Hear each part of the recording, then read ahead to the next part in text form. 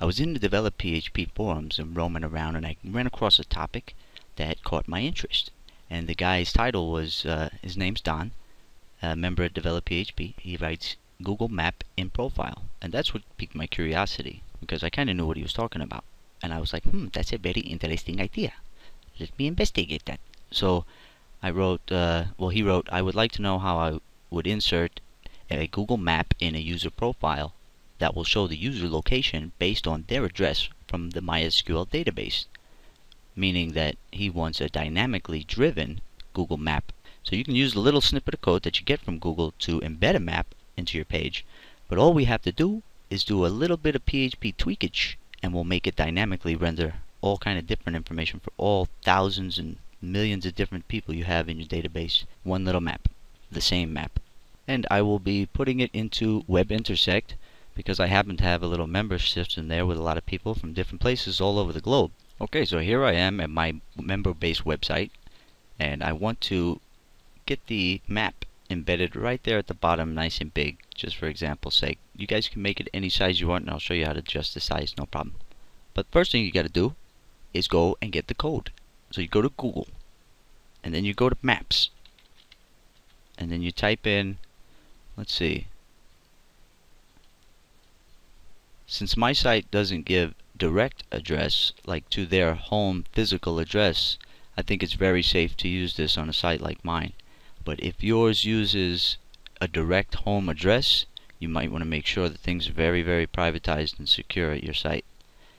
Using a direct physical address on a social network that is wide open, maybe profiles should be private at that point and things like that. But I'm sure you guys thought of that already.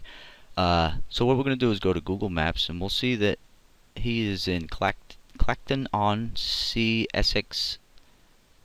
Clacton-on-Sea, Essex, United Kingdom. I think that's how you separate that. But anyways, I'm just going to type that in to Google Maps. I'm going to search that. And there's Clacton-on-Sea, and I guess that's Essex, United Kingdom. And so I'm going to go here, and you don't even have to worry about this location. You can do any location in the world to get this code at first, but then we'll make it dynamic.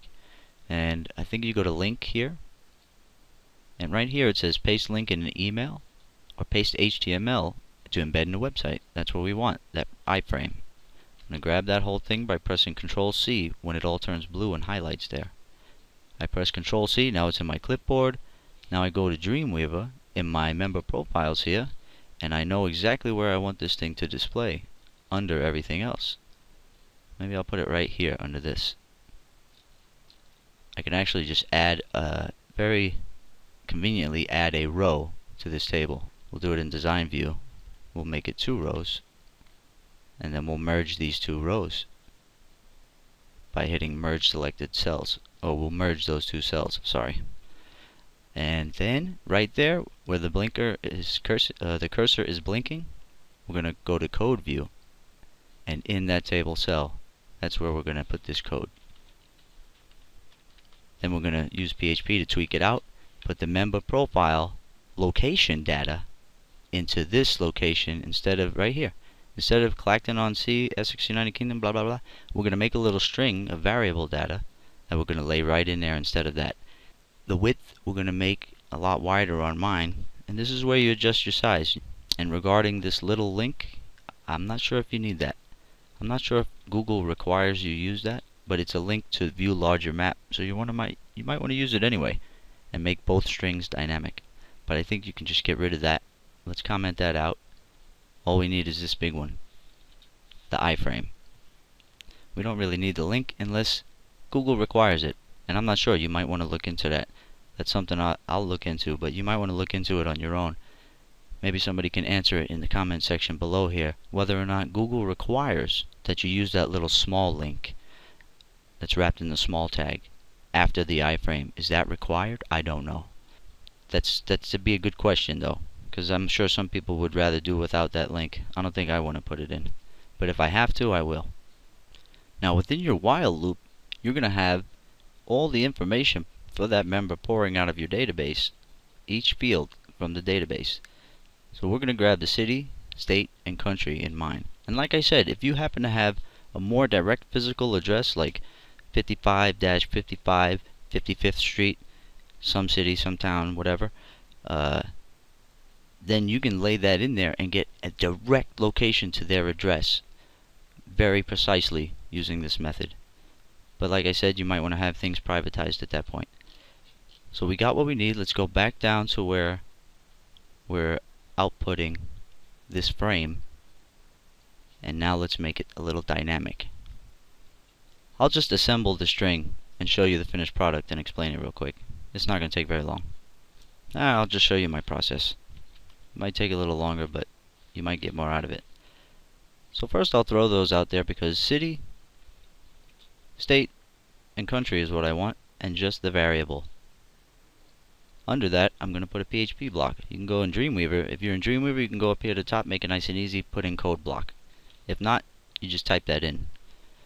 And then we're going to put in, let's just put double quotes so it'll be easier to bind all of these guys together. City first, then we're going to put state right next to it, and then country. And then we're going to take a gander down here at the code that produces the iframe for the map, and we're going to see it has little plus signs there. You see that? So all I'm going to do is put comma plus sign in between each one of those variables. Very simple. And since we're using double quotes there, we don't have to worry about any syntax faux pas using this. It'll put the users, if they have it in your database, it'll put their city, state string right there, or a city, state, and country string right there. So we're going to put that location string to output. Actually, we can just echo that. Make it easy on ourselves. Less code. Echo city, state, country. Then we'll wrap that up. Wrap that up. And guess where we place that? We'll Control X and place it right city, state, and country. Right there. Between that equal sign and that and amp. That ampersand and that equal sign. That's where you put it. Right there. Now you might just want to leave out the because it looks like there's longitude and latitude there. Let's see what happens if I just leave that out. Make that equal nothing.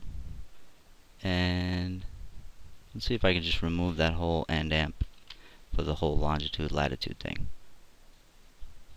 And z equals 12. Alright, I'm going to try this out. Well, looks like there's another place I need to get that. Right here.